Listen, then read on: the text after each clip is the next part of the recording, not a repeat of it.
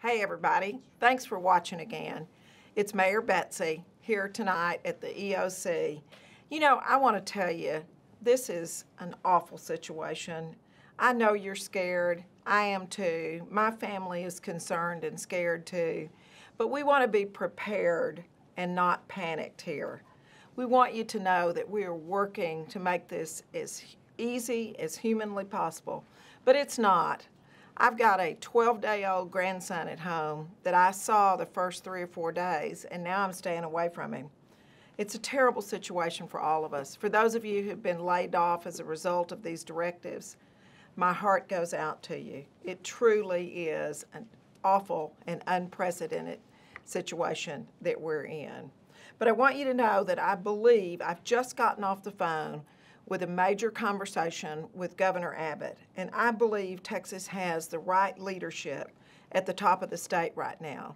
And I believe that our operation here has the right leadership running it. I'm not talking about me, I'm talking about the team here at your Emergency Operations Center and the department heads who are working diligently to make it easier and less fearful. I can't talk either, less frightening for you. So we're listening to the experts. They're telling us what we need to do. And I'm going to call on a couple of the experts tonight to fill you in on what we've done. Once again, I'm going to ask Brandon Bennett, our Director of Public Health for the city, and our Code Compliance Director to come forward and talk to you. Listen to us, folks. Please comply with what we're asking. Love your family and know that we're working hard on your behalf. Brandon?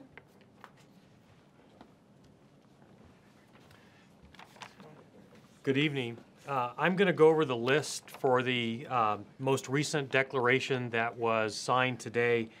Before I do that, however, I would encourage those businesses that have been impacted by the closures so far, or even just the economic impact from people staying home, that you go to our website and you look up the Small Business Administration and other links, that you start reaching out to the agencies, getting information, getting your paperwork filed.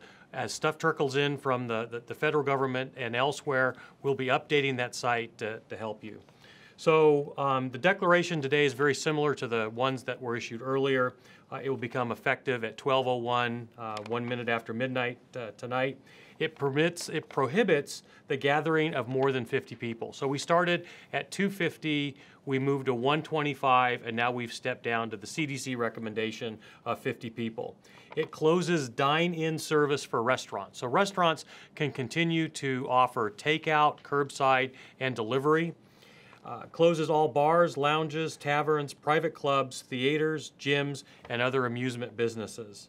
And it limits the total occupancy to 125 people, or 50% of capacity. So this allows some of the stores, well, actually all the stores, to stay open, but still have that social distancing that's required. The occupancy limit does not apply to grocery stores, homeless and emergency shelters, manufacturing, and similar locations, and to office buildings.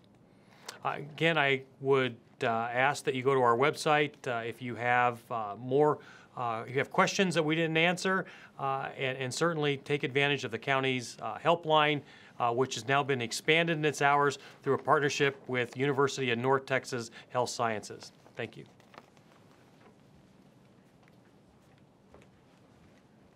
And it does not apply to grocery stores, but if you're being forced to go to the grocery store, particularly if you're over 60, 65, get a neighbor to go for you. Get them to order online, and maybe you go pick it up in person. Comply with the social distancing at the grocery stores, at the pharmacies, where you need to be.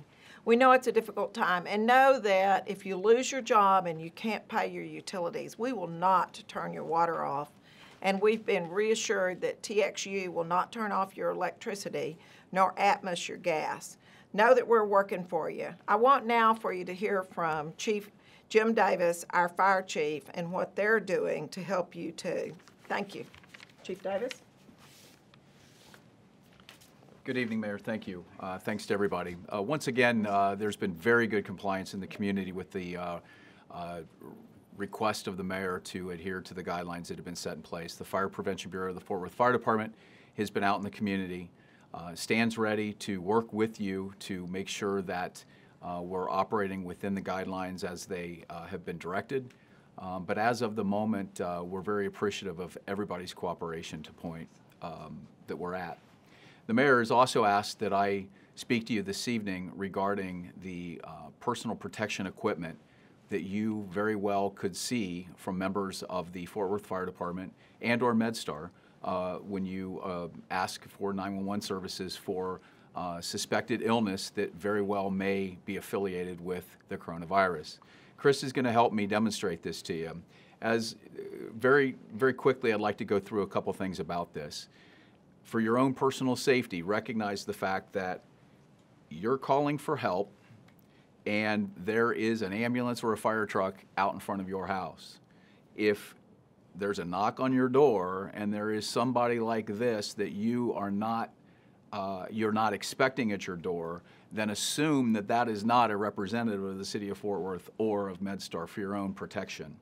However, you have requested help, you are waiting for assistance, you come to the door and there's a fire truck or a MedStar ambulance there, you can rest assured that these are folks that are taking the personal protection they need for themselves and for you.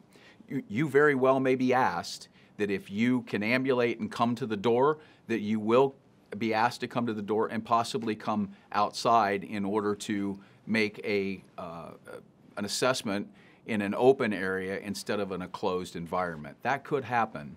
However, Chris is going to help me demonstrate to you what very possibly the personal equipment that you'll see these folks with. So Chris is in a full body gown here that will protect him from splash, from if you get sick and so forth.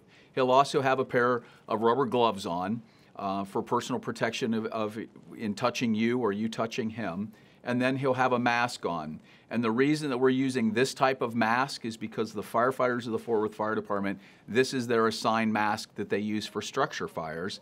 And the canister here on the front of it is reusable. So as we try to extend out the life of supplies, if this goes on for any length of time, I realize this looks a little intimidating and scary. However, it provides the maximum level of protection for you and for them, and it also allows us to conserve supplies that are needed down the road. So this is what Chris is going to look like when he comes to the door. There'll be a little bit of communication. He'll have to talk up. He'll have to lean in to ask you questions and so forth, and we're going to ask that you work with him on that. So Chris, thank you very much. I appreciate it. So from our perspective, again, your safety is our primary concern. And first and foremost, if you didn't ask for our assistance and there's not a fire apparatus or an ambulance out in front and somebody shows up at your house like that, don't let them in. Don't open the door. Assume that that's somebody that's there for the wrong reason. Otherwise, we're here to help you. We want to keep our folks safe. We want to keep you safe, and we appreciate you working with us. So, Mayor, that's pretty much all I got to say for the evening. That's good. I appreciate it, Chief Davis. You know, folks, they are scary, but they're for your protection. And don't call 911 if you just have a cough. Call your doctor or your medical care provider, or go to the clinic on the corner first. As a last resort, we don't want to overcome our health care providers that are at the hospital for those that we don't need their care. If you're feeling sick, make sure you contact medical personnel. Thanks for watching us tonight. We'll be back tomorrow at 6. Go to fortworthtexas.gov's website and you can send us questions, call my office, call the chief or Brandon's office if you need to. Somebody will answer your questions. Just know we're as concerned as you are, and if we all pull this load together, we'll get there to protect our loved ones, your loved ones, and each and every one of you. Thank you.